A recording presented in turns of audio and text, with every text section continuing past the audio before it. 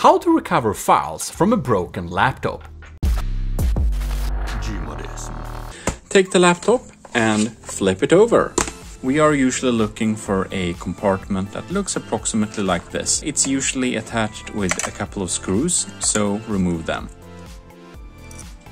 Here we go. And if we open this little compartment, there is the hard drive. Now it's a little bit hard to see, but if we look here, there is a connection here.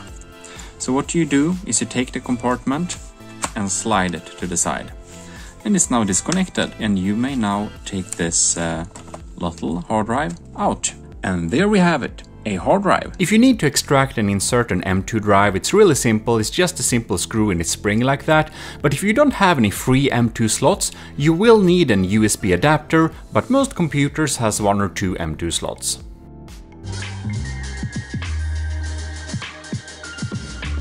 To use your laptop drive and a desktop computer, you will connect the SATA port here, and from the PSU you will connect the power here.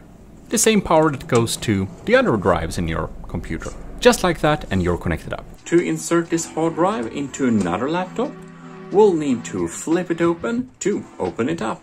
So we have a good couple of screws here. So if I open this up, for example, we can see that in this compartment we have this laptop's actual current hard drive right here. So these are SATA hard drives. Many more modern laptops have not SATA hard drives, but M2 drives, SSD drives directly on the motherboard. Right, then we have a last compartment here that's openable. And here you can see we have an empty SATA connector here. So this is namely a space for another hard drive. And then you can take your hard drive and insert it. And that's basically all there is to it.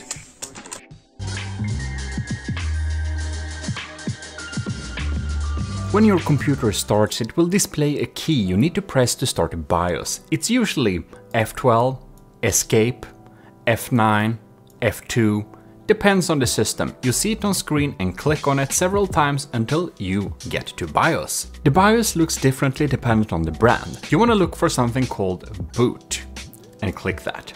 Down below you see the different instructions on how to navigate on your BIOS version to get to boot. And inside of here I can use different keys to reorder this list. It will start with the one on top. If you boot from the wrong drive after installing a new drive, you simply need to change the order these are in. So right now it's this one is the highest, and that's correct, so it will start booting from it. However, if for example the one you want to boot from, the drive you want to boot from is on 6, you'll need to move that to number 1 on the list. Otherwise it will not boot from the right drive. When you have reordered your list to satisfaction, go to Exit and save changes. Your computer should now boot successfully. When you have booted into your Windows system, you just right-click the flag and select Disk Management or search for Disk Management. Inside of here you can browse the different disks, you can right-click them and also see Open. And if you open it, you can basically explore the disks and you can browse around and see which disk is which. To recover any lost files from this old boot drive, you'll basically go into it and you can see this boot drive has a typical boot drive structure for Windows.